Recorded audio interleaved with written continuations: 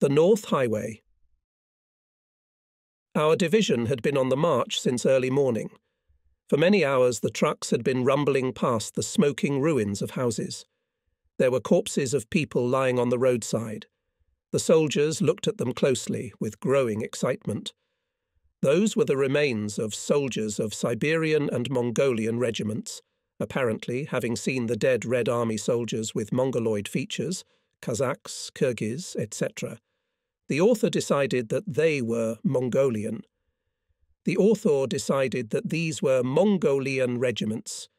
There were no such regiments on the Soviet-German front, although Mongolia, in solidarity with the USSR and in accordance with the Treaty on Mutual Assistance of March 12, 1936, declared war on Germany already on June 22, 1941.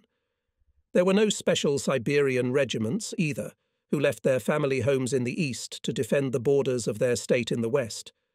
From somewhere in front came the ominous rumble of a close battle. Kleist's tank wedges had already penetrated deep into enemy territory. Advancing along the northern highway, they came almost close to Kiev on July 11th, having passed 110 kilometers in 2 days. The advanced units of the 1st Tank Group came to the Irpin River, 15 to 20 kilometers west of Kiev. Ed. Having recovered from the sudden blow, the enemy practically surrounded Kleist's tank group, frozen in place, like a mighty rock among raging waves, without fuel and ammunition, which had not had time to bring. Our division was tasked with clearing the northern highway of enemy troops and delivering fuel to the tank vanguard. So far we had not seen any enemy aircraft, but we had already heard the first salvos of Soviet artillery. Several shells exploded in a grove near our column. The battalion commander called the adjutant to him and ordered him, taking 2 men to assist him, to scout the approaches to the North Highway. The young lieutenant pointed to his driver and to me. We drove through hilly terrain, past fields of ripening wheat, abandoned huts with rain-washed brown and blue walls and thatched roofs. From time to time the lieutenant checked the map. Suddenly he turned to me and spoke in an unnaturally strained voice. And the map doesn't lie. When I looked at the officer, I was surprised to see large drops of sweat on his forehead. We had long since lost all contact with our battalion, having gone 6 kilometers deep into enemy territory. There was peace and quiet around, the atmosphere of a quiet, happy Sunday. Even the noise of a distant tank battle had ceased. We drove to the top of a high hill, from where we had a magnificent view of the vast space that stretched for many kilometers. Almost at the horizon, a wide grey strip, the Northern Highway. Above it hung thick clouds of dust. "The Ivans are pulling up reinforcements," the lieutenant stated, finally getting over his initial excitement and fear, and ordered the driver to turn back. Meanwhile, too, our battalion was gradually advancing, and we met it halfway. The officer reported the results of the reconnaissance, and our car led the column. When we reached the top of the hill again, the dust in the distance had already settled, and evening twilight had set in. Without stopping, we kept moving. There was no sign of the enemy. The personnel were in high spirits and having a good time. The sergeant sitting next to me cheerfully stated, "The personnel were in high spirits and having a good time."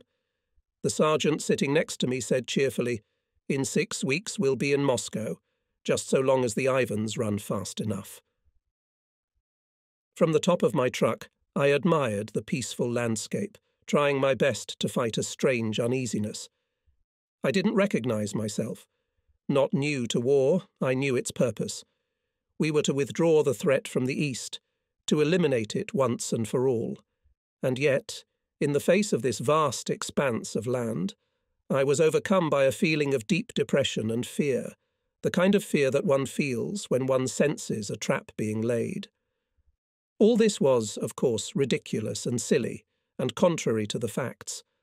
Our armies everywhere were victoriously advancing.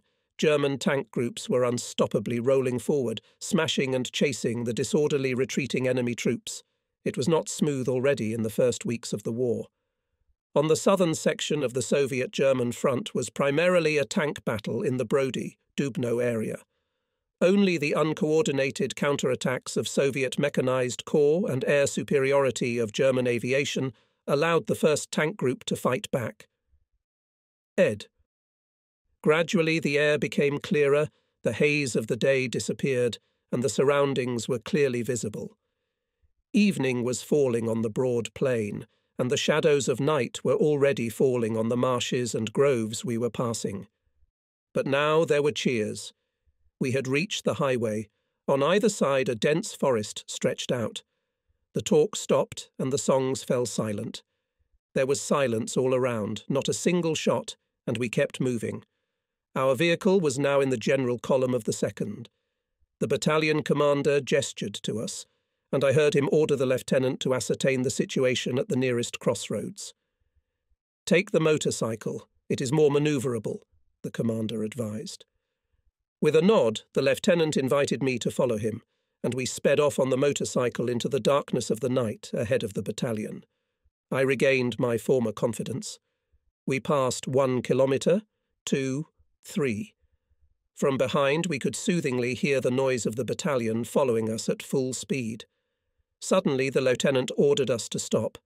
In front of us lay a fork in the road, and on the right, half in a ditch, was an armoured vehicle, a Russian one.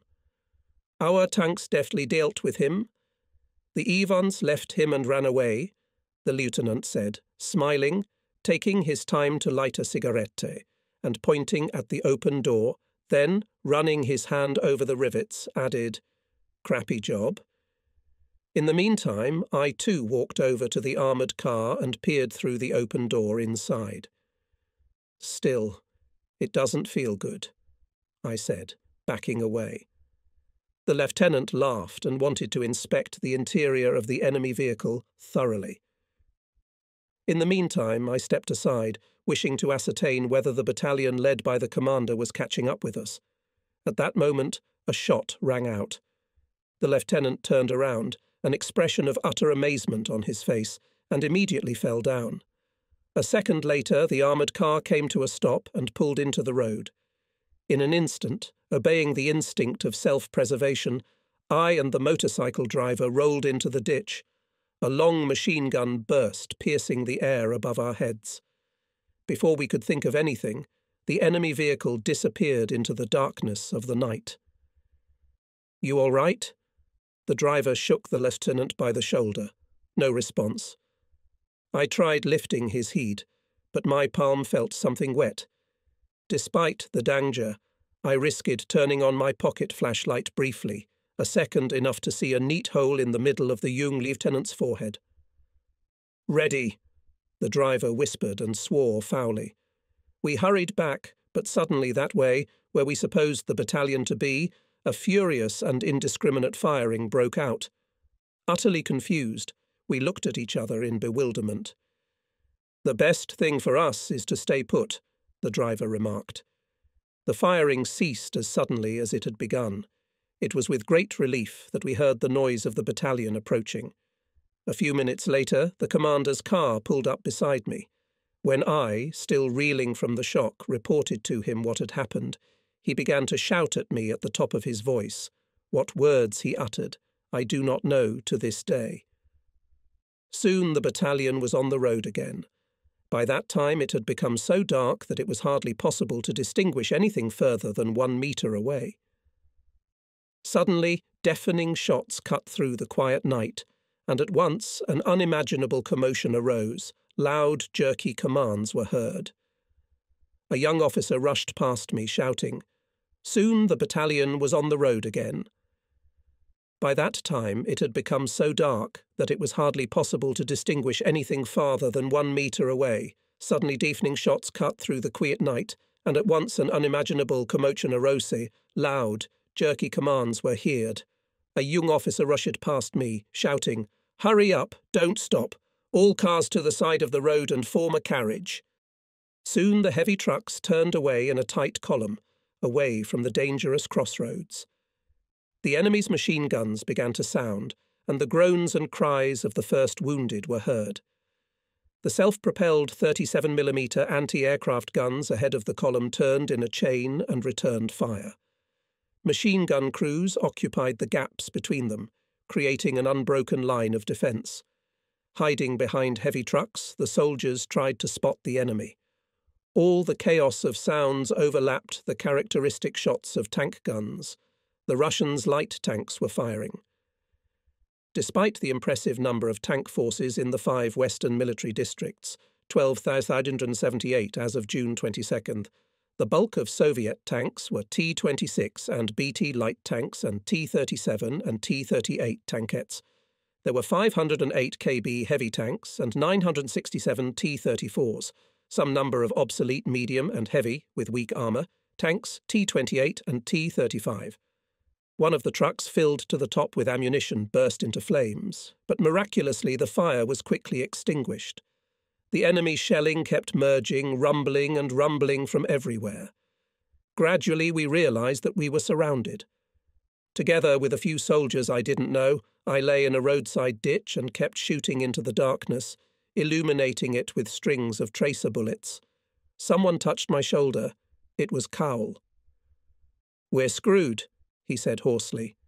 "We need to get these bastards out of here first and wait until morning," I tried to joke. Cowell was staring me straight in the face, the whites of his wide-open eyes reflecting the flaring glow of the ruptures. "Are you scared?" I asked in a low voice. "If you had to go through as much as I have." Cowell smiled bitterly. "You wouldn't be afraid of anything anymore. Of course, I would like to stay alive. You know, my wife? My wife and I haven't been doing well lately, but there are still children." "Don't talk nonsense," I interrupted him. "You're not so easy to send to the other side." "Easier than you think," Cowell grinned. "I need to take a leak," I said, getting up. "Don't do something stupid. Don't be an idiot." Cowell tried to stop me. I ducked a little into the wheat field, the ears hiding me up to my shoulders. Before I could manage my need, a human figure emerged from the darkness a few meters away. "Be careful!" I shouted. "There's a lot of stuff flying around here." Suddenly I noticed a figure raising a hand grenade above my head. With a cry of "Ivan!" I threw myself flat on the ground. At that moment, a line from Cowell's automatic rifle sounded. Without making a sound, the Russian fell, and in a moment I had already taken cover again in the roadside ditch. Cowell looked at me without any expression. I didn't know what to say to him. I couldn't find the words. "You know, I joined the military in 1939, he explained calmly. "I was in charge of, an SS unit in a small town. There was no other occupation there. But it didn't change me at all. I was still the same weak and dullard. Then I decided to temper his character and enlisted in the elite SS unit Deadhead." "So," I mumbled, still reeling from the shock. That's exactly what I told myself at the time. In spite of some disappointment, I never stopped hoping to take part in the real thing. But I had to serve another year as a concentration camp guard. You know, a lot of what is told is far from the truth, or at least greatly inflated. But even what was real is bad enough. A lot of people crammed into a tiny space for years. Over time, I developed quite a friendship with one of them, a Polish professor. And then one day he was working with everyone else, as usual, but then he suddenly headed for the camp fence. "Shoot," he asked me calmly. "Come on, shoot. I haven't the strength to bear it any longer." "Stop!" I shouted in terror, raising my rifle and taking aim. We had strict orders about this, but he was already too far away. Neither saw nor heard me. He had already mentally passed into the next world. "Stop, for heaven's sake, stop! You know the order!" I shouted again. Cowell was silent for a moment. He crossed the boundary of the forbidden zone, closing his eyes. I couldn't shoot. I was unable to... The guard on the other side of the fence pulled the trigger. I wrote to Himmler, to anyone who could offer any protection. I wanted to get to the front at all costs. I didn't want to be a prisoner. In the end, I got what I wanted. After all that, here for me, Cowell pointed with his eyes at the darkness of the night, speckled with the dots of tracer bullets and the flashes of bursts. "Is paradise." "You're just a little nervous," I said with concern. "You don't know what you're saying." Cowell grinned bitterly. Meanwhile, the Russians continued to tighten the encirclement ring. The shelling became more intense. The officer, pointing at me, Cowell and another soldier, commanded, "Let's get some shells for the 105mm guns."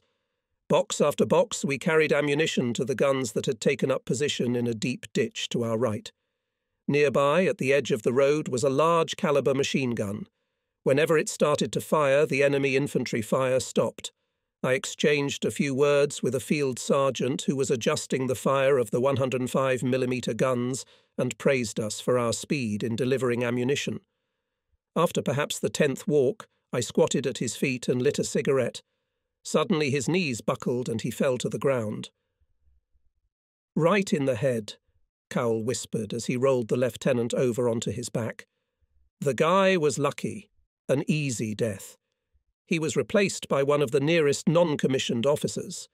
When we returned with another load of shells, he too, to my horror, was already lying breathless beside the field officer.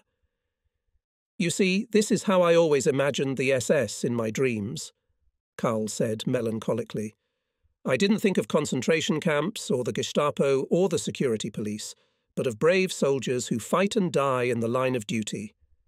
He added sadly, "No barbed wire fences, no crematoriums, no soul gouges. Cars with tightly closed bodies, where exhaust gases were discharged, quickly killing the people placed in the body." Dushegupka was invented in 1936 by I.D. Berg, head of the Administrative and Economic Department of the NKVD Directorate for Moscow, and the Moscow Region, shot in 1939. Ed.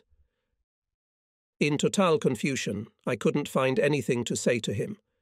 In a second, our Karyaji was hit by several volleys of enemy batteries, but our self-propelled guns quickly silenced it.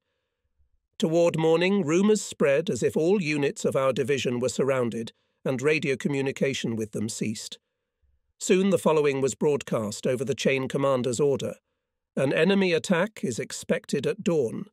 According to the order, the battalion must hold an important crossroads. Retreat or surrender is out of the question.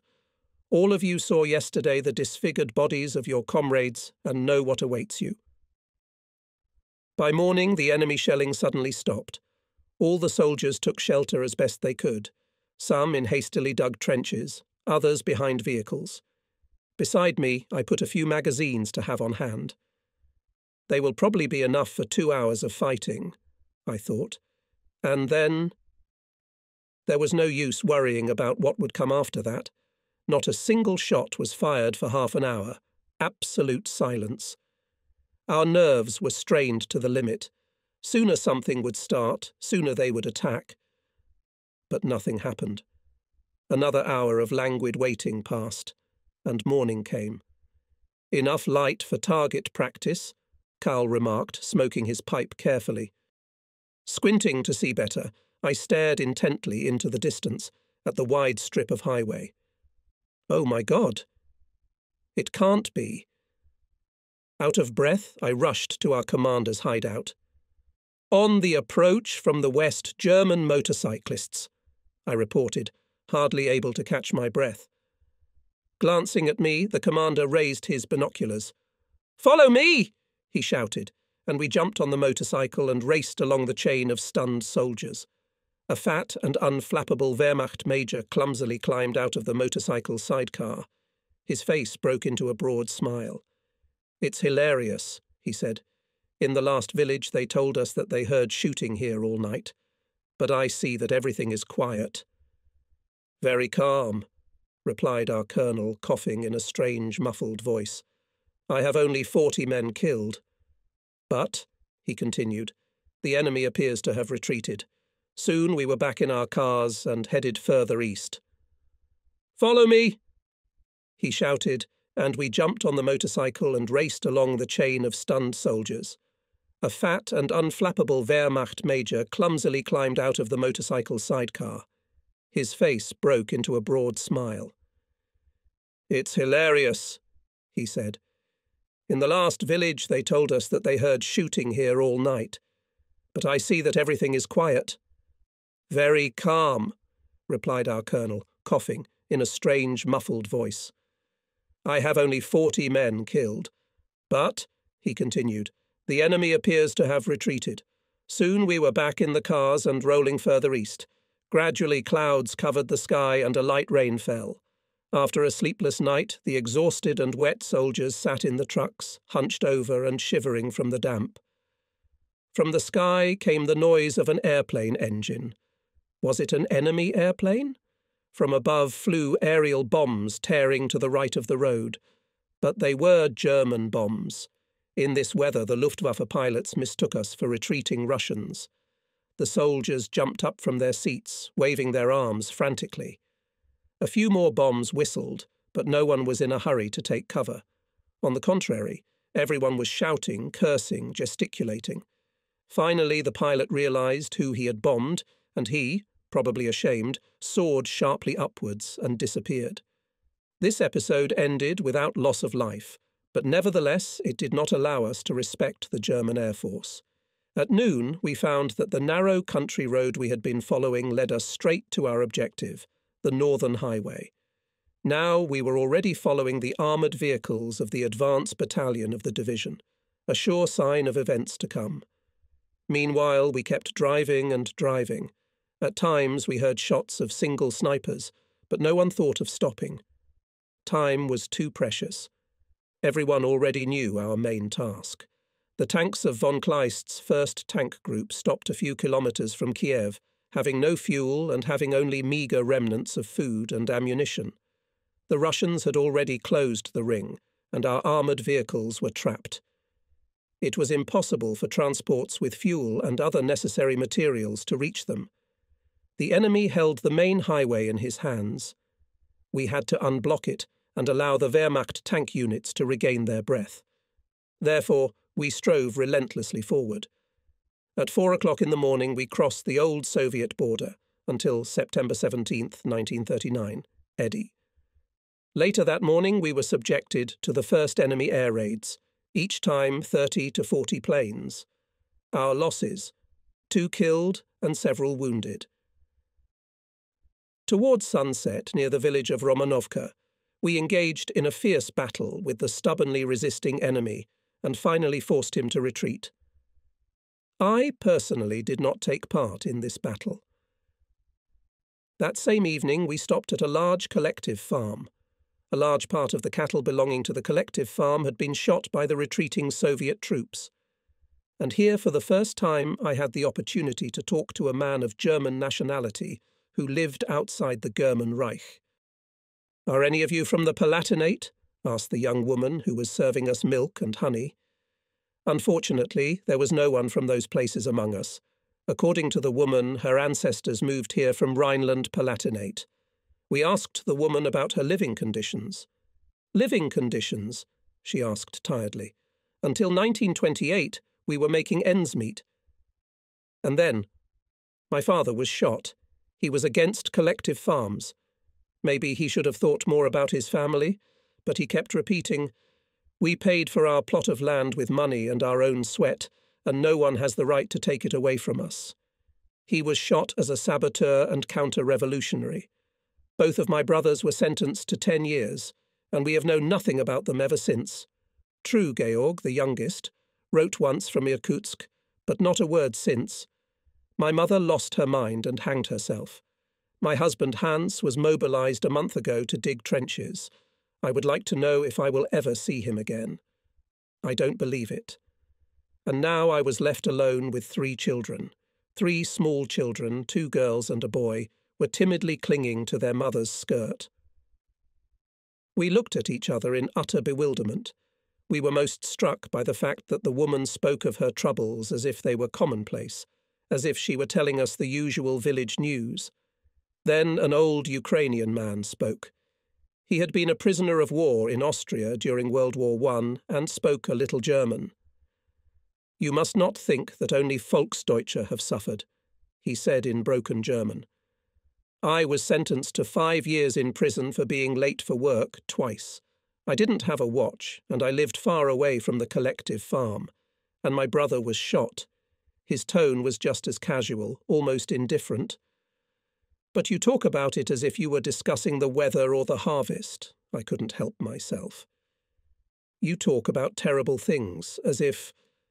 Do you know what it is to live constantly near death? The old man smiled bitterly. Nothing is as scary as it seems at first glance. We didn't answer anything. The conversation ended there, and the next morning we were on the road again, through vast forests, fertile fields, long swamps, deeper and deeper into these vast expanses of a foreign country. Destroyed bridges forced us to look for detours, but we kept strictly to the course we had taken. Finally, on July 11th, we reached our goal, a wide, well-maintained road. The forward companies deployed in battle order along it, taking up positions among the bushes and small hills. The assault guns were spread out in front. About 9 o'clock, a German non-commissioned officer came out on the road without a cap and belt, but with a parabellum in his hand. Wiping the blood from his face, he reported the following. The motorcycle battalion of the Wehrmacht has been surrounded for 3 days in the village of Sokolovo, 2 kilometers north of the main road. A non-commissioned officer was sent from there to call for backup, and he crawled all night through the Soviet troop locations. Toward the end he was still spotted and shelled, but he miraculously managed to survive and make his way to his own. A few minutes later, the assault guns with the troopers on armour were already rolling toward Sokolov. Soon an enemy anti-tank gun opened fire. The first shot set fire to the lead self-propelled gun, which burst into bright flames. The second assault gun was luckier and managed to destroy the anti-tank gun. At the entrance to the village, we came under intense enemy fire. The infantry, jumping off the armour, immediately took up a position in the roadside ditch. Huddled on the ground, I looked in the direction from which the firing was conducted. The assault guns were firing indiscriminately. Suddenly, I saw a head in the attic window of the house opposite, and met my eyes with a Russian soldier setting up a machine gun to fire at a chain of German soldiers lying in a shallow depression 30 metres behind me. I raised my rifle and took aim. It was no more than 10 metres to the house. As soon as the Russian soldier raised the machine gun, I pulled the trigger and saw blood trickling from his forehead. I lay motionless on the spot, unable to move. The soldiers around me rose from their hiding places and rushed across the street to the house across the street. "Are you okay?" one of them shouted, running past me and shoving me. I stood up, my whole body shaking and wiping the cold sweat from my forehead, my knees buckling. I had just killed a man, and for the first time, so coldly and deliberately. The next few minutes seemed like a dream. I saw myself running with the others down a village street. A self-propelled vehicle rolled by on the right, firing its guns and machine guns. Then I looked into the glowing joy of sweaty, grimy faces, dozens of hands reaching for me. A slender, elegant officer in an immaculate uniform, standing out sharply from his surroundings, tugged me into cover. "I killed a man," I said with difficulty, and then I pulled myself together. The elderly colonel, a representative man in his 50s, looked at me intently and, smiling, said, "Keep it up, son. You've got a long time to live." I stayed close to him. He raised his rifle and began firing at the dark figures running across the clearing opposite. I followed his example and heard him say, "You guys did a great job. We're almost done. I will always remember your division and the help you gave us." Meanwhile, the commander of the assault guns, having assessed the situation, called for reinforcements by radio. Soon a whole company of self-propelled artillery units arrived in Sokolovo. The Russians withdrew without waiting for our attack. "Have you had breakfast?" the colonel suddenly asked me. "If not, be my guest." Literally dismayed by the unexpected invitation, I tried to make my mud-stained military uniform look more or less respectable. The soldier placed white paper napkins in front of the colonel. His adjutant, a fat major, and me, poured beef broth soup on white plates, then served meat and vegetables. The whole thing was like a fairy tale. During the meal, the colonel was constantly receiving reports from the regiment's units and giving orders. After finishing my meal, I stood up and asked permission to return to my soldiers, who were still lying in a flat notch some 100 yards away. Turning, I looked in the direction we had come from that morning and saw several dozen steel helmets towering above the ears at the edge of a wheat field next to a narrow dirt road. "We have the Ivans in the rear," I reported hastily. "These must be your reinforcements." The colonel smiled sceptically. "Our helmet covers don't shine in the sun," I objected, taking a closer look. Instantly becoming serious, the colonel shouted, "Sapper company, vehicle drivers, liaisons, clerks, cooks. To me, the Russians are behind us." The men ran from everywhere, from the headquarters, from various shelters, and immediately got into line. At that moment the Russians, numbering up to a company, went on the attack. Together with everyone else, I fired, without aiming, from a machine gun at the wheat field. The return machine gun fire forced us to lie down. As I fired magazine after magazine, I noticed a shadow falling over me. When I looked back, I saw a lieutenant colonel in white leather gloves with a pistol at his belt standing 3 steps away from me. "To the right, boys, to the right, and aim better. Silence that machine gun, Franz," he said to the machine gunner. "Give me a few low bursts." Seeing this, I got up too, but I must admit I was not very hasty. Now I could see something. In a moment, all our soldiers stood up and rushed to the counterattack. The Russians ran right under the rifle and machine gun fire of the reinforcements coming to our aid. Meanwhile, all the units of our battalion joined us. A German airborne artillery fire adjuster began to circle over our heads. At last, the artillery would support us. But before we knew it, enemy shells began to burst around us. Especially the command post was hit. And again the German correcting airplanes circled over us, and again a hail of shells fell on us with unusual accuracy. There was confusion among the soldiers, and 280mm heavy guns were already firing. The ground beneath our feet shook and shuddered. "God damn it! That's a Russian flying!" Karl, who was standing next to me, shouted, pointing at the plane. As if to confirm his words, enemy shells again rained down on us with devastating accuracy. The orderlies did not have time to carry away the wounded. The command post was moved to another place, and we scattered among the village buildings. There was a lively exchange of radiograms between the battalion and the division.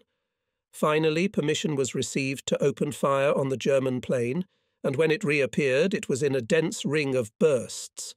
The plane gained altitude and continued to circle above us, and again, for the umpteenth time, our positions were covered by an enemy artillery salvo. Then the disappeared. Probably a light German airplane F-156 Storch once fell into the hands of the enemy and was now used against us, having retained all the identification marks of the Luftwaffe. By evening the enemy was defeated and pushed back to the Rokitnyansky marshes. As if to counterbalance this victory, the division then had to fight fierce defensive battles for 3 days on a stretch of 6 kilometers along the main highway. During this period there was a rumor that Boudeni intended to strike a crushing blow on our right flank. Although the enemy had a significant numerical superiority and continuously pulled up reserves, our division, despite heavy losses, steadfastly repelled all attacks and even slightly expanded the occupied territory. Eventually we were given 1 day's rest in the village of Motyshin. Here for the first time I met Ukrainian industrial workers employed in the pottery workshops in the neighbourhood. I was extremely curious to talk to the people, representatives of the hegemonic class in the workers' paradise, especially since one of them, a Pole by nationality, spoke German. "How do we live?" He repeated my question. It is not difficult to describe. We earn about 400 rubles a month. A pair of boots costs 500 to 600 rubles. A suit at least 600 rubles. A loaf of bread costs 9 rubles. A kilogram of meat 15 rubles. "But it's impossible to live like that," I remarked. It doesn't bother them, shrugged the Pole. The director gets 3,000, of course, and the engineers at least 1,500. I began to wonder if I had misheard.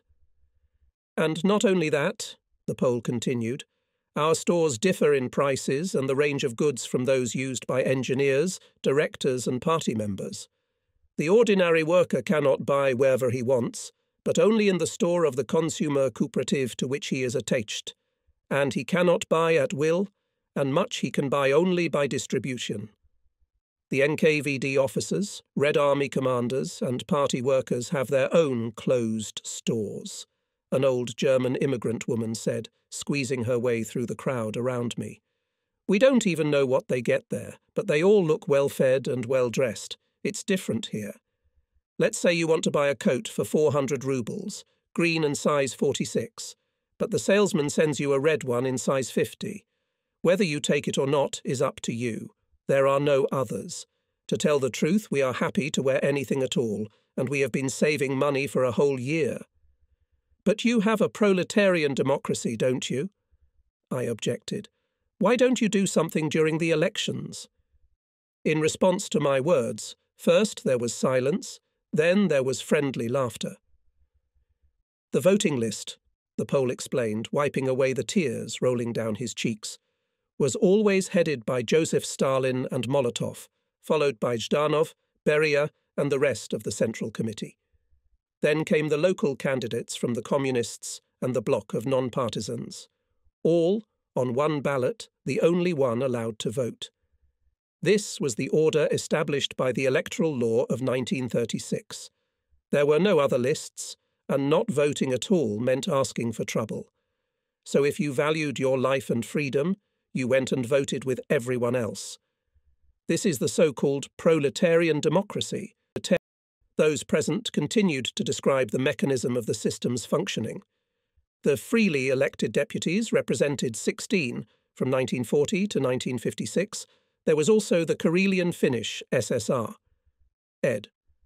Soviet republics, about 650 paid sycophants sat in the Supreme Soviet, and about 650 more in the Council of Nationalities.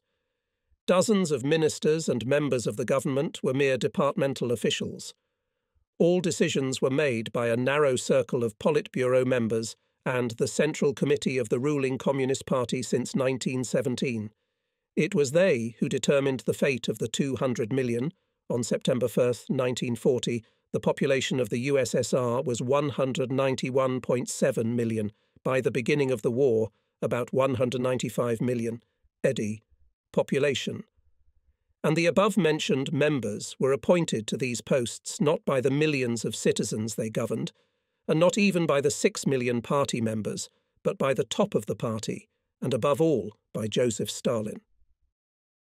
It was a dictatorship like no new history has ever known, and Tsars, such as Napoleon, were, if we compare their regimes to this dictatorship, we might say infants. Stalin and his men realized what many dictators and emperors only dreamed of.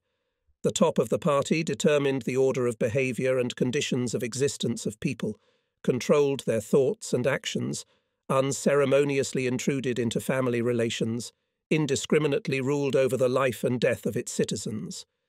And Stalin was a truly omnipotent dictator. This is the essence of what is called proletarian democracy abroad, said the old German woman. Your own questions, the questions of a German soldier, show how widespread this misconception is. But in Russia itself it has come to the point that people, starving and begging, do not grumble, believing that it cannot be otherwise. They cherish their fetters, having known nothing else. This was the end of the conversation. The order to march was received. That evening we stopped in a fairly large village. As soon as the locals noticed that I was trying to establish contact with them, hundreds of men and women surrounded me.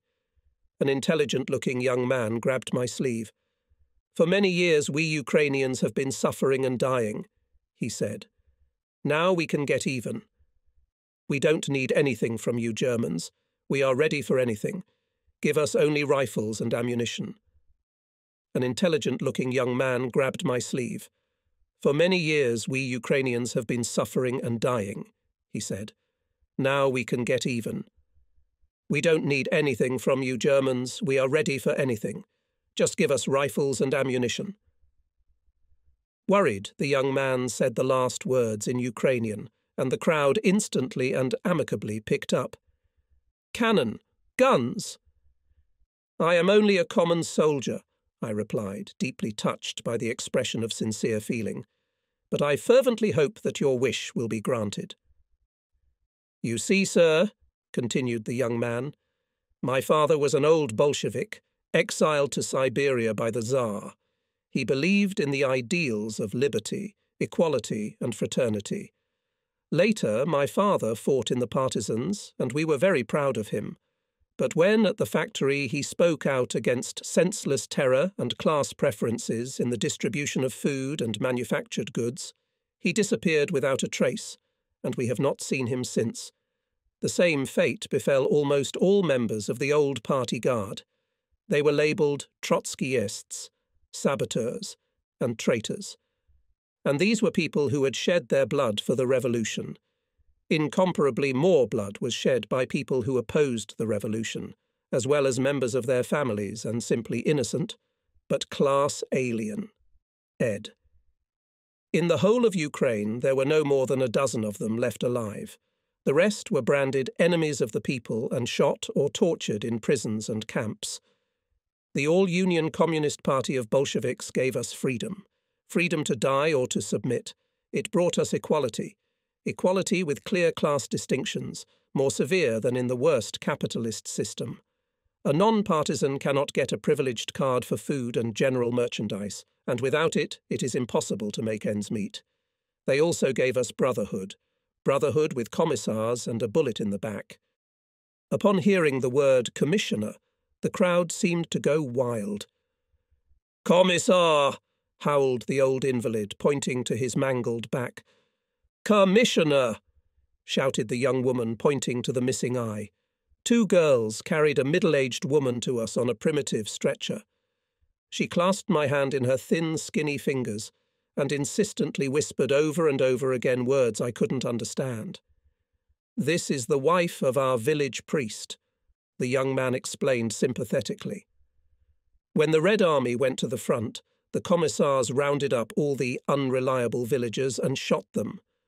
The woman on the stretcher kept her gaze on me. Among them were our priest and his two sons. The youngest was 8 years old. From the shock she fell into unconsciousness and was shattered by paralysis. Now she wants you Germans to avenge her children 1,000-fold. "Cannon! Cannon!" The crowd roared again, men and women, all together.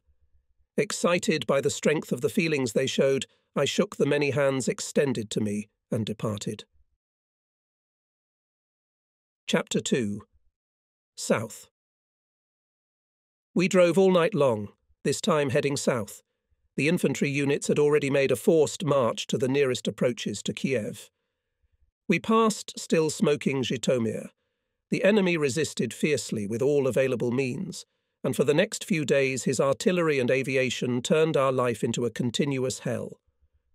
On one of these days, in the course of the battle, I realized another side of my nature, hitherto unknown to me.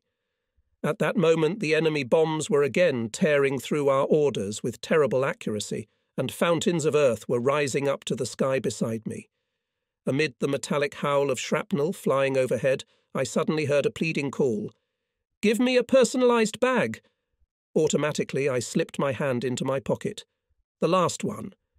We had been dressing wounds all day, and although I had thoughtfully grabbed 3 packets this morning, I had already used up all but one. I hesitated. What if I needed bandaging myself? But then I pulled myself together, crawled over to the wounded soldier and gave him the packet. Ashamed of my momentary weakness, I couldn't look him in the face. One by one, in quick succession, we occupied the settlements of Medovadu and Zipananovka. At the latter I learned that Maxamon, with whom we had enlisted together, had been killed, the first from my old unit. At Zipananovka we truly realized with what fierceness on both sides this war in the east was being fought. We were forced to temporarily abandon this settlement, and when we retook it, we found the graves of our soldiers ravaged and desecrated. Continuing the offensive, we cleared Novo-Arkhangelsk of enemy troops. The enemy entrenched on the surrounding hills and desperately resisted, apparently determined at all costs to hold their positions as the basis of the entire defensive line. We were particularly harassed by a battery of light howitzers positioned behind a low fold in a gentle hollow a few hundred yards from our forward positions. Refusing to withdraw, it was firing heavily on our advancing infantry, inflicting heavy damage. The commander of the 6th Anti-Aircraft Battery attached to us, quickly assessing the situation, moved one of his guns, in the soldiers' jargon, Anton, into the infantry's fighting order, and a thrilling duel between the faithful Anton and the Russian battery began. Shell after shell flew out with rumbling and howling from the glowing barrels. Seeing our field officer standing on the shell box and correcting the fire of the Anton with binoculars in his hands, the Soviet battery commander also began to direct the fire standing up, walking back and forth, and not paying attention to the shrapnel falling around him. The first shell of the Anton, Underfleet, the second, Overfleet. It was not so easy to hit the target in the lowlands. We were terribly worried about our anti-aircraft gun, surrounded by soaring fountains of explosions. The third shell fell closer to the target, and the fourth must have covered the battery. It fell silent, but soon resumed firing with redoubled force. Then the shell of the Anton hit right in the centre of the hollow. Mangled pieces of cannon and human bodies soared into the sky. The Soviet commander had completed his fight for world revolution. The German infantry went on the offensive and already in the evening had gained a foothold on the hills. When I returned to the village, night had fallen on the sunflower fields, and only the tapping of telegraph keys broke the primordial silence. On both our flanks, we had no contact with other German units and divisions.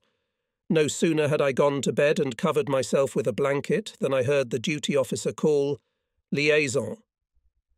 I was to go to the 17th Company and give it the order to move back 500 metres, to prevent the Russians from infiltrating through the unprotected space between the companies. We rode the motorcycle without lights, and every now and then we bumped into shell craters left over from the last battle of the day before. Soon the driver stopped and stated, "The 17th is right in front of us. Unfortunately, the liaison of the 17th Company had been wounded at noon, and I did not know the whereabouts of the other companies except my own. So I went straight forward, staggering with fatigue and stumbling over furrows and dead Russians. Sometimes I fell down and, getting up, tried to stick to the direction I had taken. I wanted to smoke, but caution prevailed, and I put the cigarette back in my pocket. There was dead silence, but a sixth sense told me that something might happen at any moment, and it happened. Suddenly I realized that I was lost, and for a moment I panicked. I had been wandering in pitch darkness for at least half an hour, and I still hadn't heard any of sound. A few bursts echoed from far to the left, but all around me was silent. I lay flat and pressed my ear to the ground. As a child, I had read that the ground conducts sound better than air. But the ground was silent, and then, standing up, I clearly realized that I had completely and utterly lost my bearings. Suddenly I caught a sound and began to listen intensely, peering into the darkness. The sound repeated itself more clearly. A group of people were coming in my direction. I was heading towards them and was about to call out to them when I heard, "No, we need to go to the right." I froze in horror, and then quietly took cover in the nearest hollow. It was probably a Russian reconnaissance patrol probing the German defences. As they approached, I heard the clinking of weapons. Their boots crunched on either side, only a few steps from my hiding place. My heart was pounding furiously in my chest, and I was afraid. I wondered if the enemy would hear it pounding. I only then realized that the patrol had passed by when the command "to the right" was heard. I rose with an effort and sneakily followed them. Apparently the patrol consisted of no more than a dozen people. Minutes passed, but everything remained quiet. "Stop! Who's coming?" Suddenly, someone asked in German. "Watch out! There are Russians here!" I shouted, falling down and firing a long automatic rifle line. Almost at the same time, the machine gun opened fire with me. Almost the entire Russian reconnaissance patrol was destroyed. Only a few Russians, taking advantage of the darkness, managed to escape. And I finally found the 17th Company. Cleansit.ru advertisement. Cleansit C against acne. Helps relieve inflammation, inhibits the growth of bacteria. Cleansit C gel for the treatment of acne and pimples. Cleansit C gel relieves inflammation. Cleansit C gel inhibits bacteria. Cleansit C gel. Substances: adapalene, plus clindamycin. Gel: Cleansit C for the treatment of problem skin. Read more on the site. Cleansit C against acne. Helps relieve inflammation, inhibits the growth of bacteria. Learn more. 12. Related books on Dance of Death. We present to you similar books on Dance of Death, with the list of books to choose from. We have selected similar literature by title and meaning, in the hope of providing readers with more options to find new and interesting works not yet read. libclub.ru, book without cover libclub.ru, book without cover Ludwig Kern. Once Upon a Time Ali Erich Kern, Dance of Death, Memories of SS Untersturmführer, 1941-1945, The Dance of Death, Memories of an SS Untersturmführer, 1941-1945, Erich Kern, Dance of Death, Memories of an SS Untersturmführer, 1914-1944. Anna Kern, A Diary for Rest Anna, Kern's Diary for Rest, libclub.ru, book without cover libclub.ru, book without cover Cyprian. Kern Anthropology of St. Gregory Palamas, libclub.ru, book without cover libclub.ru, book without cover Cyprian. Kern Liturgics, Lada Fomina, Anna Kern. The Muse of Alexander Pushkin, Anna Kern. The Muse of Alexander Pushkin, Lada Fomina, Anna Kern. A.S. Pushkin's Muse. Reviews of the book Dance of Death. Discussion, reviews of the book The Dance of Death, and just readers' own opinions. Leave your comments, write what you think about the work, its meaning, or the main characters. Indicate what exactly liked and what not, and why you think so. "Watch out! There are Russians here!" I shouted, falling down and firing a long machine gun burst. Almost at the same time, the machine gun opened fire with me. Almost the entire Russian reconnaissance patrol was destroyed. Only a few Russians, taking advantage of the darkness, managed to escape. And I finally found the 17th Company. The next morning the fighting continued, and success was invariably on our side. By noon the Russian resistance had increased.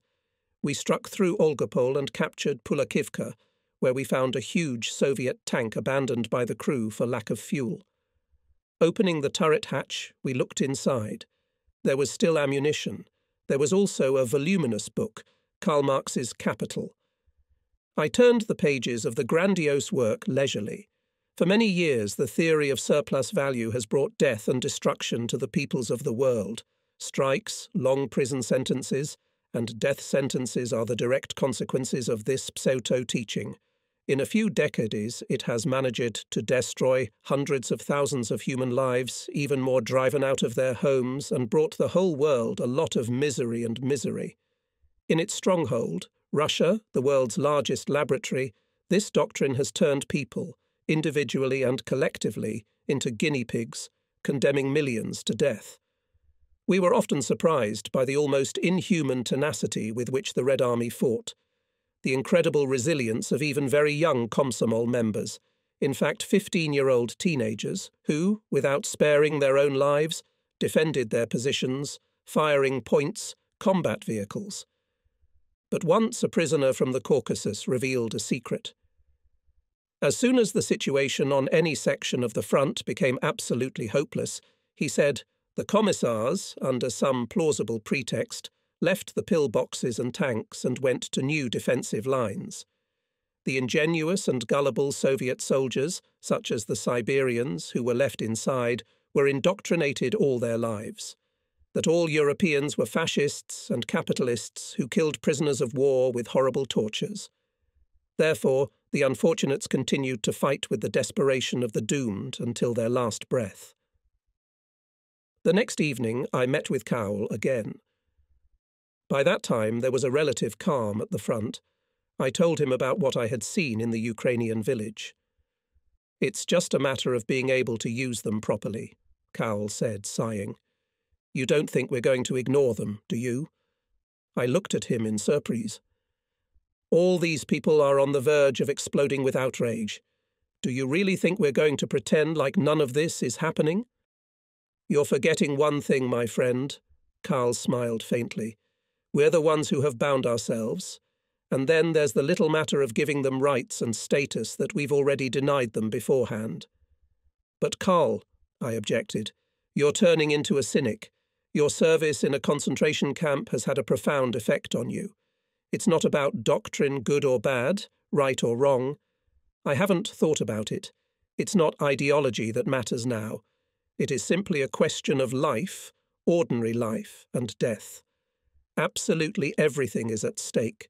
The future of Germany and the fate of the rest of the world, and not least the fate of those unfortunate people who, after going through hell, have greeted us enthusiastically and expect freedom and equality from us." Okay, Cowell interrupted my tirade. "Let's wait and see what prevails. Party doctrine or common sense?" I parted from Cowell unhappy with myself. The man had a rare ability to spoil the mood, and I was scared. What if he was right? Feeling very tired and downcast, I spread out my blanket. The next morning the fierce fighting and attacks resumed. All day long we advanced rapidly. I did not notice that dusk was approaching. The setting sun was still illuminating the ridge of hills where the Russians had placed the mortar battery. But the evening shadow was already creeping over the village, which had been left without a shot fired by the enemy only 2 hours before. A small mud brick hut by the road looked like a suitable place for a short rest. We knocked, and a slim figure of a Ukrainian girl with a mop of brown hair appeared in the narrow doorway. "Yes, we have the place," she said, answering our question. We went into the house. As usual, the only room, the upper room, served as both kitchen and bedroom. We brought straw from the nearest stack. 2 small children followed our every move. The girl, still a teenager of 16, no longer a child, but not yet a woman, smiled when she saw us covering the straw with blankets and lying down on the floor without undressing. "Where is your father?" I asked the girl. "Shot." "For what?" "I don't know." "And your mum?" "Died. Last year." "But what do you eat? You and 2 small children?" "Seeds." She laughed, showing her white teeth and nodding at the impressive pile of seeds roasting on the stove. We had been relentlessly pursuing the enemy all the previous day, and I did not awake until late at night. Had none of us been on guard duty, or had we been forgotten? From the village street I could hear the measured footsteps of a patrol passing by. Somewhere in the distance a wounded cow mooed pitifully, and occasionally a single shot echoed. Otherwise nothing disturbed the silence of the night. In the flickering light of the kerosene lamp on the table, I could make out a teenage girl lying on her narrow bed. The blanket had slipped to the floor, and in the dim light the fragile silhouette of a girl was indistinct. Trying not to make any noise, I cautiously approached the girl's bed and gently covered her with the blanket. She woke up, startled. "Don't be afraid," I said quietly, trying to reassure her. "What's your name?" It turned out that her name was Tekle, a rather unusual name for a Ukrainian woman and more typical of women from Lithuania or Latvia. But to all appearances she was a rather unconventional person in general, who did not run away, but deliberately took on all the burdens and worries of an absent mother. "Tomorrow, Tekle," I smiled encouragingly, "you must tell me your story." "All right, tomorrow," she answered obediently, and the delicate colour spread from her thin neck all over her face. But a soldier's fate is inexorable. At dawn we attacked, and after a fierce fight we knocked the enemy out of his position on the hills, driving him back to the town, whose towers and factory chimneys could be seen in the misty distance. The alarm sounded suddenly. We barely had time to gather our things, and not even time to eat. I wanted to explain to Tekle, but there was a sharp command from the company officer, and I ran outside. For a moment Tekle froze in the doorway as if paralysed, and then rushed into the house. She caught up with us on the way out of the village and slipped something into the pocket of my uniform. I had just time to shake the girl's hand when the Russian machine guns started firing. Something unimaginable was happening. The air was thickly saturated with metal, and our heads seemed too big. As I was crawling and changing firing positions, I kept feeling something in my right side. My hand fumbled for seeds. I immediately threw the first seed into my mouth with pleasure. "What do you have there?" my neighbour asked. I handed him a handful of seeds. Surprised at first, he chewed them with pleasure. The others also wanted some seeds, and my pocket was soon empty. Meanwhile, the battle was getting hotter, and low over our heads the shrapnel was shrieking and howling, sowing destruction and death. In the evening we entered the city, and in a short time were asleep in the dead of night. The next day bad news came one after another from the companies. The sapper company was attacked from the flank of the woods, and only the vigorous action of 2 anti-aircraft batteries helped to save the situation and repel the attack. The 16th, 18th, and, to a lesser extent, the 17th. Companies could hardly hold off the massive pressure of the enemy. Soon a distress call came over the radio from there. "We're running out of ammunition. Send shells and ammunition of all calibers immediately, otherwise we will be forced to withdraw." To top it all off, it had been pouring rain since morning, the roads were washed away, and they were drowned in impenetrable mud, in which the trucks were stuck. With feverish speed we loaded ammunition on a tracked artillery tractor. Only it could overcome the impassable mire. Then the commander, addressing me, said, "You know the way. Take 2 men with you and go ahead. Ammunition must be delivered on time. At the highest possible speed we set off." A fierce battle was raging on both sides of use, but we had no time to go into details.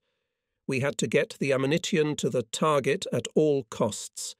We reached the hill where the fierce fighting had taken place the day before, and turned toward a small, dilapidated bridge, advancing through a narrow valley that sheltered us from the enemy's fire. The driver glanced anxiously at the impenetrable mud on which we were almost floating. But the car passed safely over the danger and came to the stretch of road we had just occupied. Across the open field, an unfamiliar soldier was running toward us. "You want 16th Company?" "God knows where it is now. In any case, it is not here. Everyone has gone ahead." At the top of the hill, something howled over the cab of a tractor-trailer, which made a great target. What if an anti-tank gun started firing? It was as if the driver had read my mind. "Ammunition," he whispered. "If they are lost—" All fears for his own life vanished. The shells and ammunition had to be delivered to the site. "Take us with you!" 2 German wounded lying in the grass by the roadside were begging. "Don't leave us here!" But the ammunition had to be delivered to the site. "I can't," I shouted, avoiding the stares of the unfortunates. "But we'll be back for sure." Far ahead on the right, we noticed several human figures in the field. Ours or not. They turned out to be the ones I was looking for, though not from the 16th, but from the 18th Company. I reported my arrival to the lieutenant who had taken command. "You're just in time," he said. "Start unloading. I need to take the high ground first, then I'll get the ammunition." Barely dragging their feet through the tall wheat, 20 or 30 prisoners of war came up, and in a few minutes the boxes of cartridges and shells were neatly stacked and carefully covered with straw for camouflage. The prisoners of war, drooping and miserable, huddled together, squatting in a roadside ditch. Low over our heads, 2 Russian airplanes, a rare sight in those days, howled, firing all kinds of airborne weapons but mostly missing the target. The vast field around was strewn with the bodies of Red Army soldiers. I went to the place where, according to my assumptions, was the 16th Company. With me went some non-commissioned officer who vaguely imagined the location of the 16th Company. Suddenly I froze like a halt. One of the Russian dead moved. "Don't worry," the non-commissioned officer muttered, pulling his pistol from his holster. In the blink of an eye, the dead man jumped up and swung the grenade, but a pistol shot beat him to it. We looked with disbelief at the other corpses of the enemy, lying in heaps and alone. Death had worked hard here. All too often we had to see how these victims of the Kremlin, as if mesmerized by the rattle of German machine guns, with glazed eyes, died in masses under the hail of our bullets. The expression of their faces did not change even near death. With inexorable persistence they attacked again and again, and this fanaticism of the enemy, characteristic of the Eastern Front, was particularly frightening. Eventually I found the 16th Company and pointed out where we were storing ammunition. I also informed the commander of the 17th Company. Then we set off on our way back through a valley densely riddled with craters from enemy shells.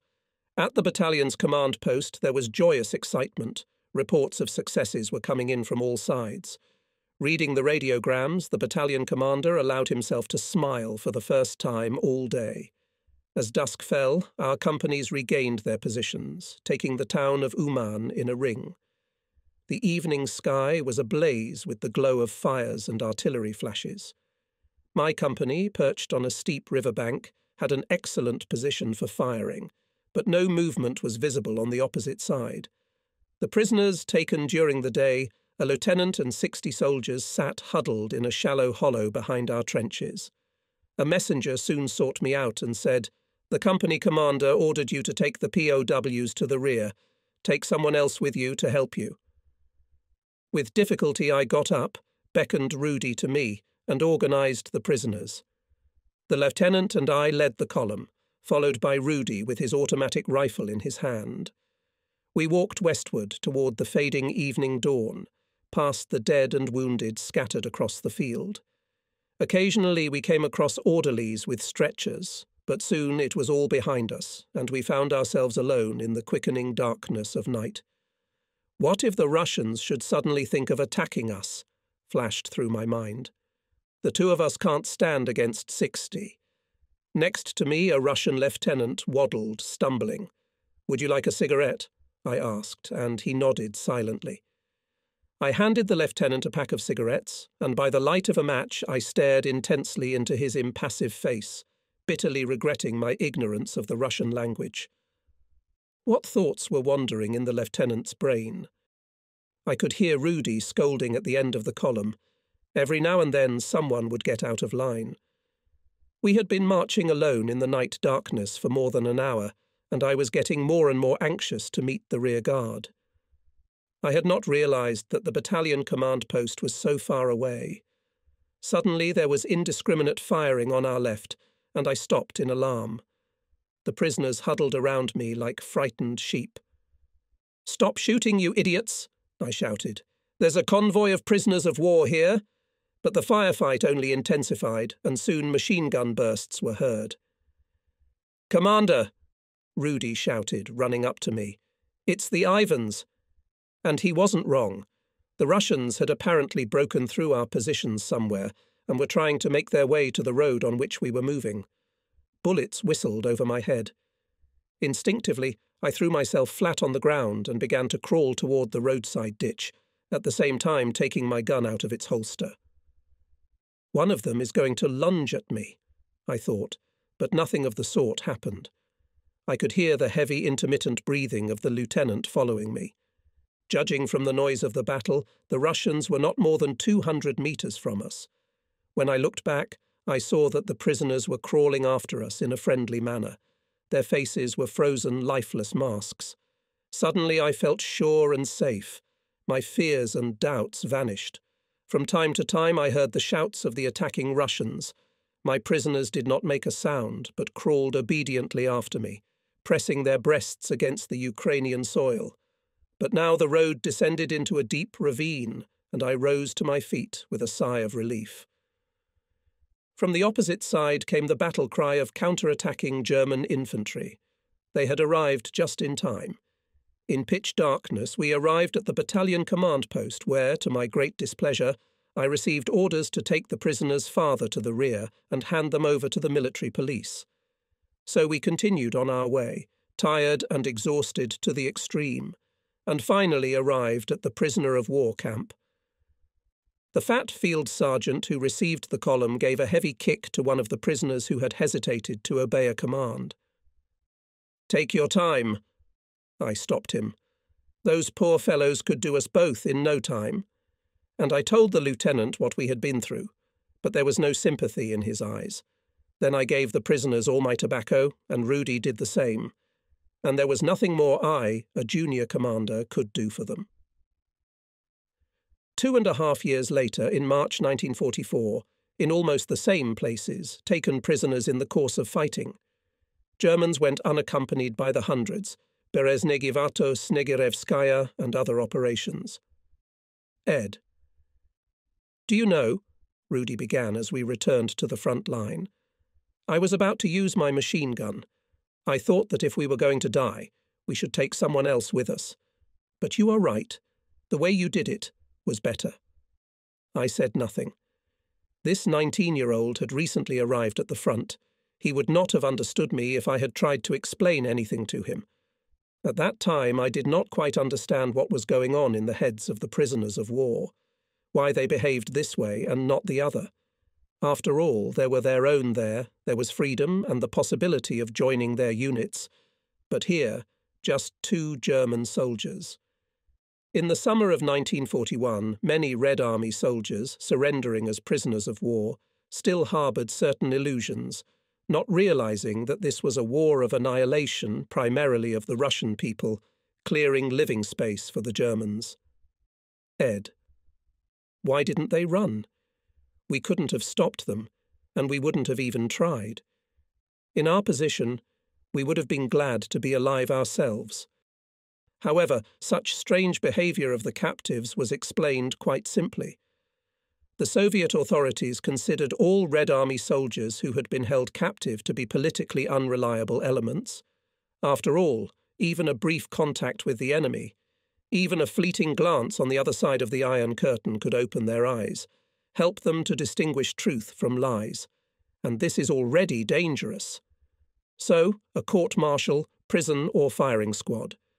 The interrogations could go on for many days, almost indefinitely.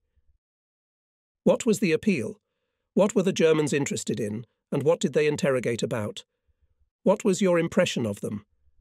And woe to the poor man whose answers aroused distrust or seemed suspicious. If he, terrified of arrest, in his confusion, allowed a careless word to be spoken, imminent death awaited him. No matter how deeply the beastly hatred of the enemy, constantly inculcated by the commissars, penetrated into the consciousness of a Red Army soldier, he, who had once found himself alive in captivity by the will of fate, dreaded more than anything else the prospect of being captured again. The very fact that he had returned unhurt and not physically broken but in full health would serve as a clear testimony to the falsity of the anti-German propaganda of the Bolsheviks. Consequently, it was necessary to stigmatize such a soldier with the definition of traitor. Only a traitor could return from captivity unharmed. In the morning, at dawn, the enemy opened a hurricane fire. The shells were bursting 100 metres to our right in the location of the neighbouring battalion where the Russians had tried to break through the night before. This time, the first to storm our positions were the Russian tanks, with machine gunners on their armour, followed directly by cavalry, then artillery on horseback and infantry. The enemy rolled wave after wave. 2 batteries of 88mm guns were transferred to help the defenders, who opened fire on the attackers with direct fire. Continuously our machine guns were raining down, our tanks were burning, people and horses were falling down. Wide-eyed, we watched from the trenches, the spectacle unfolding before our eyes, as if we were spectators of some unknown theatre. In an hour, everything was over. The attempt to break out of the encirclement failed. The ring around the Uman cauldron continued to shrink. Southeast of Uman in the encirclement were parts of the 6th and 12th Soviet armies, in total about 100,000 people. Ed. Around noon we were replaced by an infantry unit, and we resumed our movement towards the Black Sea. All morning the fighting with the enemy, entrenched on a high railroad embankment and fiercely resisting, did not cease. 4 times we rushed to the attack, and all 4 times were thrown back to the original positions. The battalion commander was tearing and throwing, not shy in expressions. Company commanders came to despair. Artillery support, which we insistently asked for, we did not receive. Instead, they sent us a regiment of Hungarian hussars.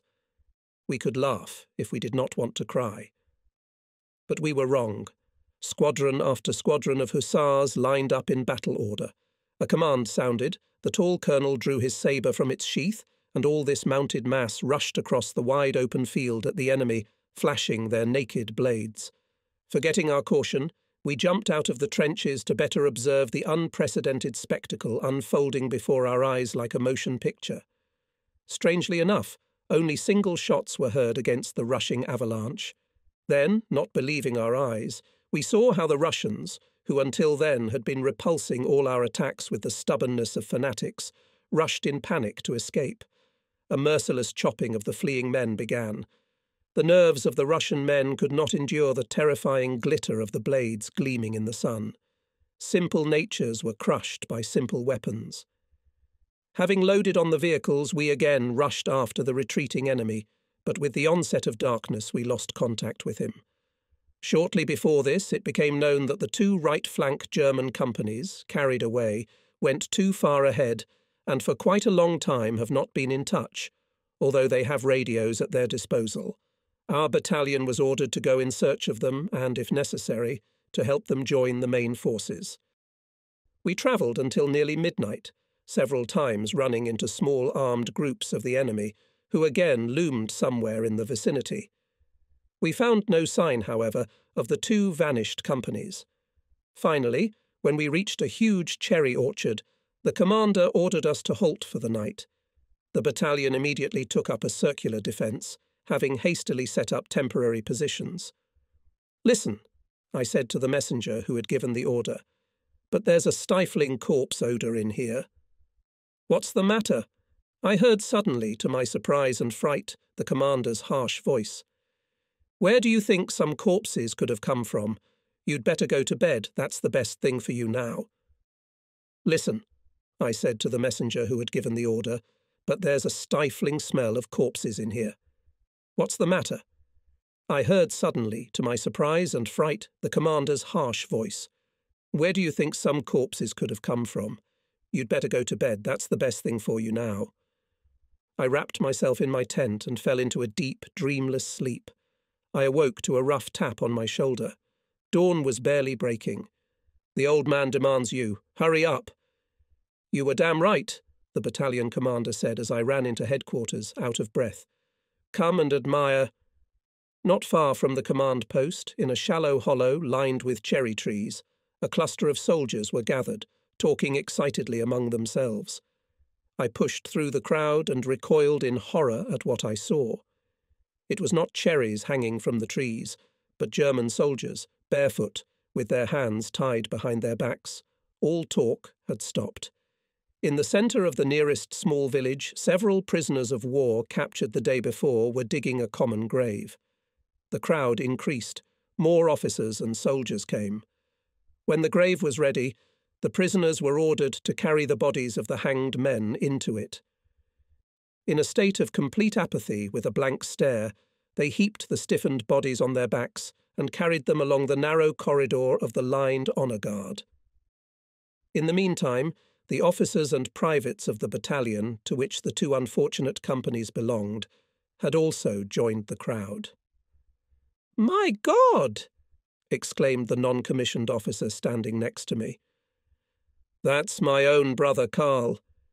He drew his pistol, and the echo of the shot rang out, and the prisoner who had been carrying his brother fell to the ground dead.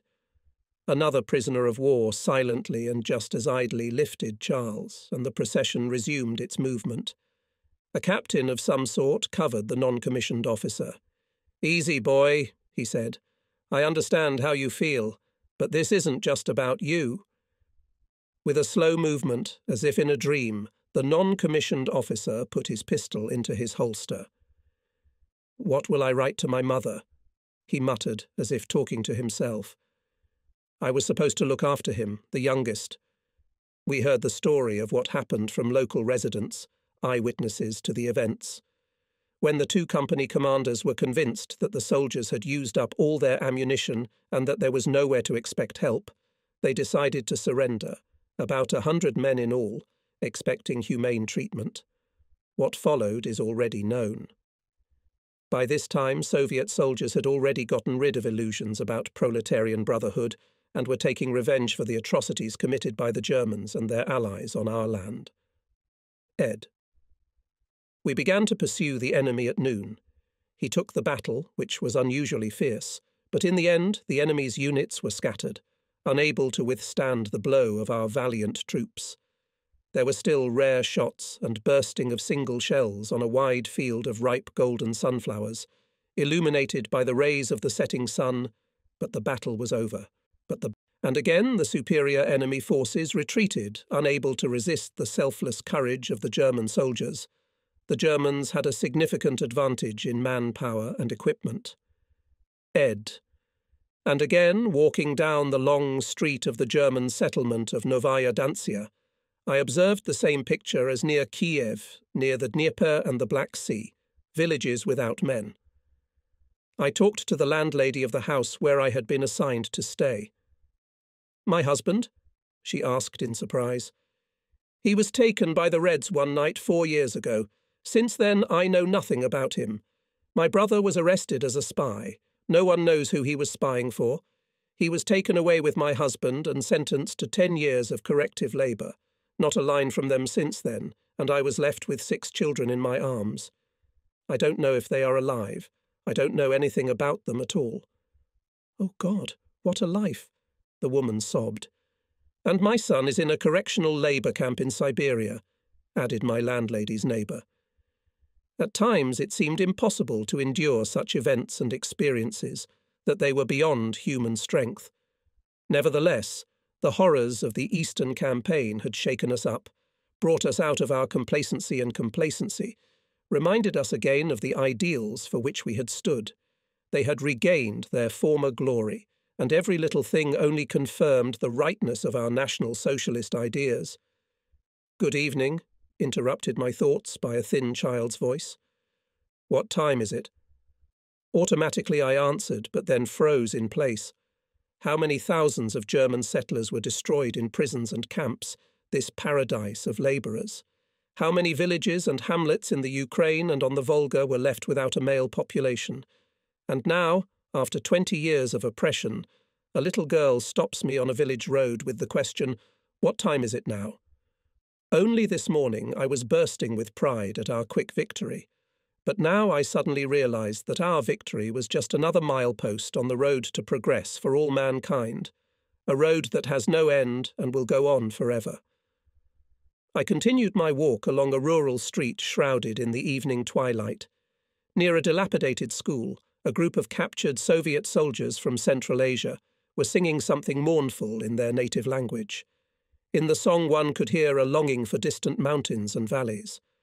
Someone's thin laughter came from the darkness from the direction of the collective farm sheds. The night peace was disturbed by the measured footsteps of a patrol. In my pocket I fumbled for a photograph of a strange woman.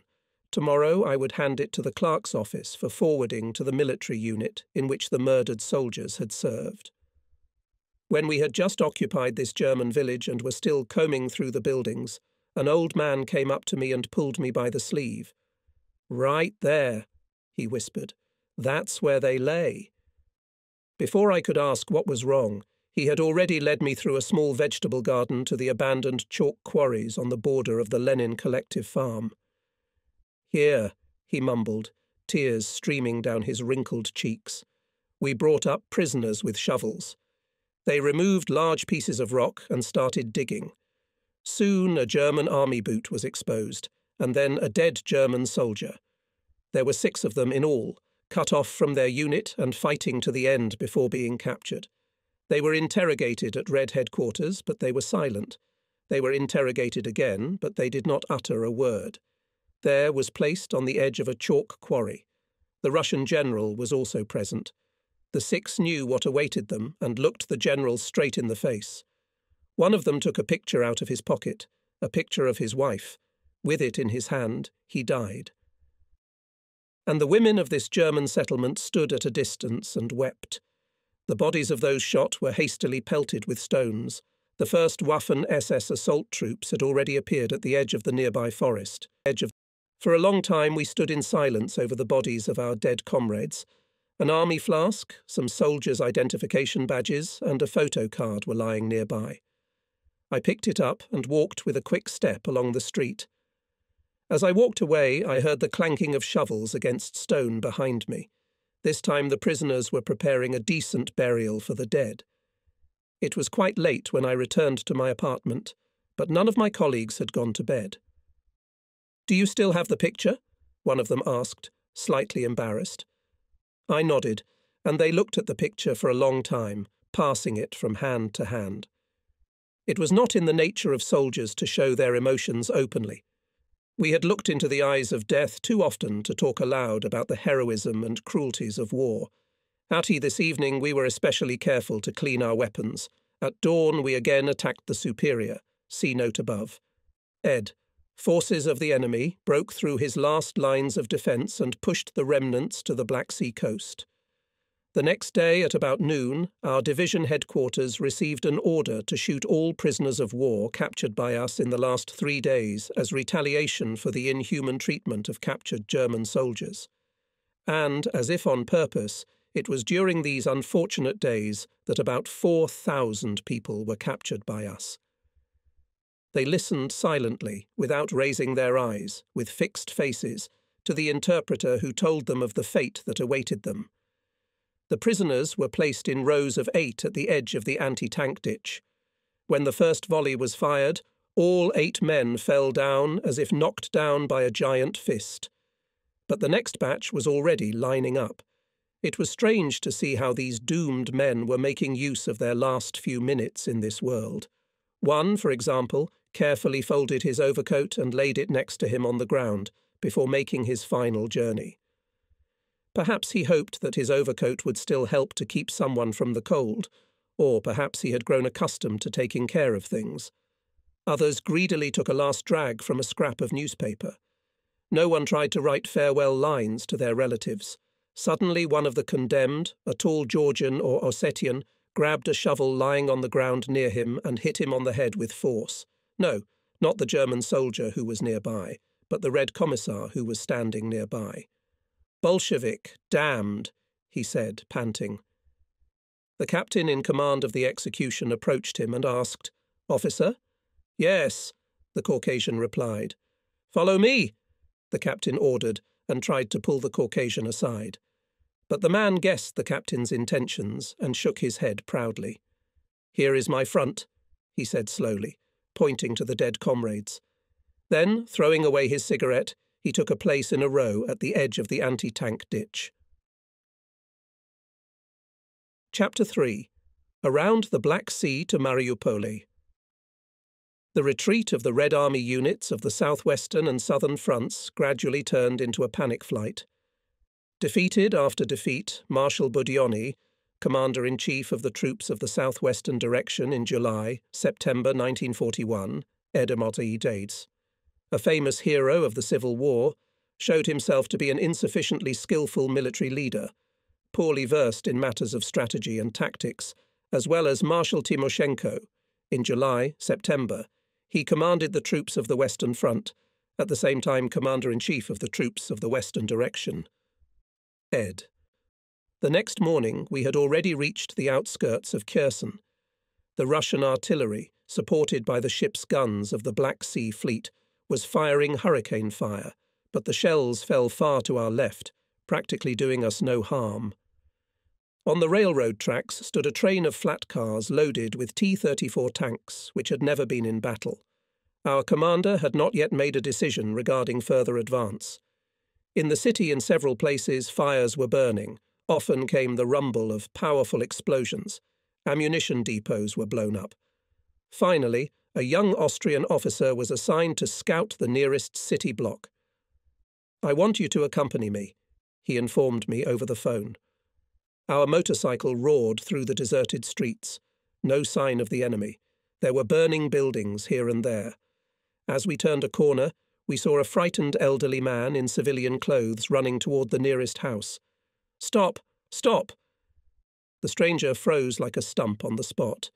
When I approached him, I tried to question him, using the extremely meagre supply of Russian words I knew. As he claimed, there were no Red Army soldiers in the neighborhood. "Stores, wine, schnapps?" "Oh, yes," the man smiled. "You can find it on the right around the corner in a large brick building. There are also," he continued, "the NKVD cellars." "We will not take this old man prisoner," said the Austrian officer, "but let's at least provide him with a bottle of wine. Let's go and see." We saw the building we wanted at once. The gates were open wide, and without hesitation we drove into the narrow passage leading into the courtyard. And then my heart sank. The courtyard was full of armed Red Army soldiers, 40 or 50 of them. The narrow passage did not allow us to turn around. The officer raised his machine gun. The Red Army did not move. I got off the saddle, approached the nearest soldier and asked in broken Russian, "Do you want cigarettes?" "Real German cigarettes?" "Yes, yes." The faces of the soldiers lit up happily. I held out a pack of cigarettes and we smoked. I watched out of the corner of my eye as the Austrian automatic rifle at the ready helped the driver turn the motorcycle around. My heart was still clenching anxiously. "The war is over," I said. "Stalin is bad for Russia." The Red Army soldiers around me grinned and nodded in agreement. One of them brought me a full ladle of wine. I drank half of it and handed the rest to the lieutenant. "Oh, God," he laughed, already calmed down. "Where the hell did that come from?" I asked my Russian friends, and they pointed to a gloomy entrance to the cellar. With a glance at my companions standing by the motorcycle, I followed the 3 or 4 red soldiers into the dungeon with mixed feelings. My guides lit matches and dimly illuminated a rather vast room filled to the knees with wine.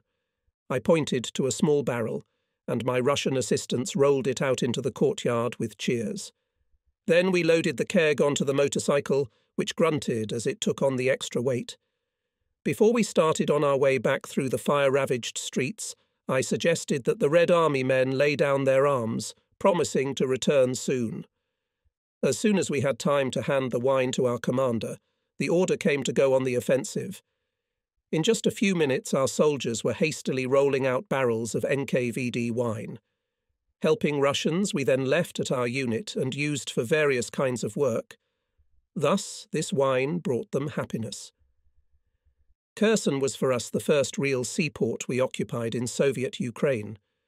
Odessa, which was in the deep rear of the advancing Germans and Romanians, successfully repelled all enemy assaults from August 5 to October 16th, when the defenders of Odessa, 86,000, were evacuated by ships to the Crimea.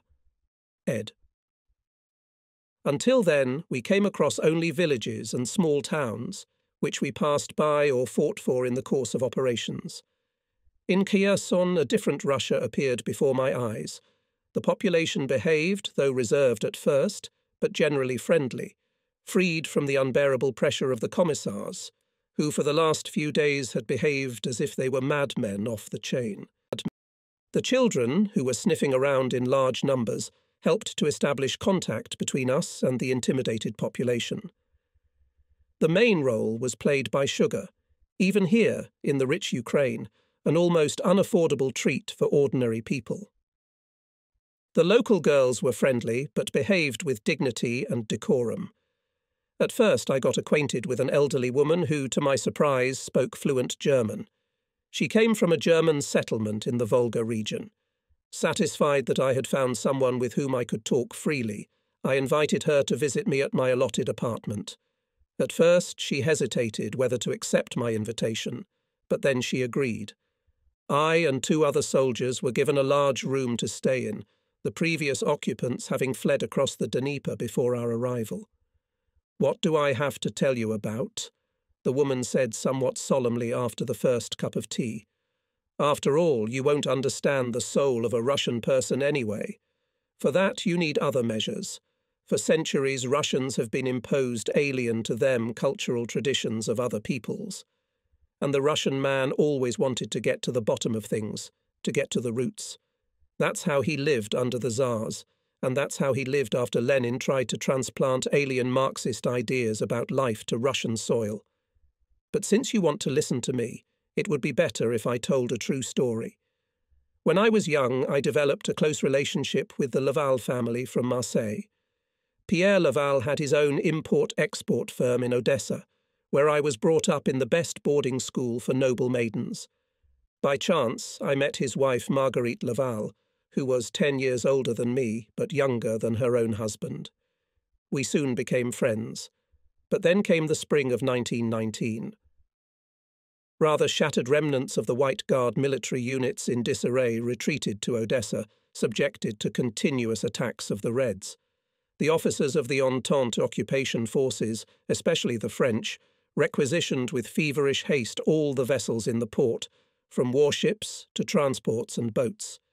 They stocked up on whatever fuel and food they could find, then loaded their soldiers onto the ships, forcing them to run down the gangways. And the shells of the Reds were already bursting in the streets of Odessa, driving the retreating White Guards. Soon the Red Army soldiers broke the last pockets of resistance and on April 6th entered the defeated and devastated city. On August 24, 1919, Odessa was again occupied by the Whites, and on February 8, 1920 again and finally by the Red Army. Ed. From that moment, the commissars and Chekists began to do their bloody work. Shootings began, which lasted for several days. However, the number of counter-revolutionaries accumulated in the city was so great that even the commissar Chekists did not know how to deal with such a mass of people doomed to death. In the end, many were loaded onto 3 old cargo ships decommissioned for lack of use, taken several kilometres from the coast and, tied up in pairs, thrown into the sea without trial. Among the unfortunates were white officers, members of parties hostile to the Bolsheviks, ministers of religious worship, former Tsarist officials, and even representatives of the working people. However, the bodies of the drowned continued to float on the surface, and with the tide they were washed ashore. Therefore, metal objects were subsequently tied to the legs of those who were thrown into the water. However, the bodies of the drowned persons continued to float on the surface, and with the tide they were swept ashore. Therefore, metal objects were subsequently tied to the legs of those being thrown into the water. Pierre Laval, who had no time to evacuate in the confusion that prevailed at that time, stayed with his wife and children in Odessa and was arrested by the Bolsheviks during the mass raids. In vain Laval assured in his non-involvement in politics. In vain he proved his French citizenship. Before his family could reach the chief commissar, Pierre was taken to one of the 3 ships and thrown into the sea with the others. His wife Margarita still managed to get herself accepted by the Reds' Commissariat of Internal Affairs. Finding herself in an awkward position, the Soviet government quickly gave her permission to find her husband's body. The task was made easier by the fact that Pierre Laval was wearing a white suit at the time of his execution. It was a glorious summer morning. Madame Laval stood silently beside the diver, whose name was Grigory Ivanovitch, as the boat took them to one of the 3 ships still anchored in Odessa harbour. By 11 o'clock, the sea had calmed down sufficiently, and the diver was able to go underwater in relatively shallow water. The pumps were running rhythmically. Margarita stared steadily at where the diver had disappeared. A nearby representative of the Red Militia kept his eyes on his wristwatch.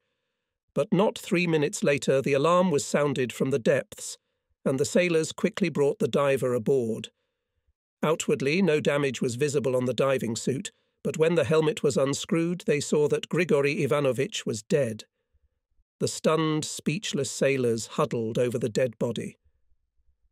"Madame," said the Chekist who had led the search, after all attempts to bring Grigory Ivanovitch back to life had failed. "As you can see, it was an accident. We have granted your request, and I can't help you any further. But isn't there another diver on the ship?" The Chekist looked questioningly at the sailors standing around him, who recoiled in fright at his gaze. "Citizens," said Madame Laval, "I will pay 10,000 roubles to the person who returns my husband's body to me." 10,000 roubles, I heard an incredulous whisper. As much as 10,000 roubles. "Make up your minds quickly," said the Chekist. "The Frenchwoman will keep her promise. I guarantee it." The stoker, who had dared to dive, watched calmly as the diving suit was pulled off the dead man. Then, without a word, he pulled it on and disappeared under the water. Ring by ring, the cable was evenly unwinding, and the dotted line of air bubbles rising from the depths indicated that the new diver was making steady progress toward the very spot where the drowned men were supposed to be. And again the unfortunate Frenchwoman kept her eyes on the surface of the sea, and again the Chekist who was present counted down the fateful minutes. Suddenly there was a desperate tug on the signal rope. The sailors grabbed the rope in unison, and soon the stoker was back on board. When they took off his helmet, they saw blood and foam coming from his nose and mouth.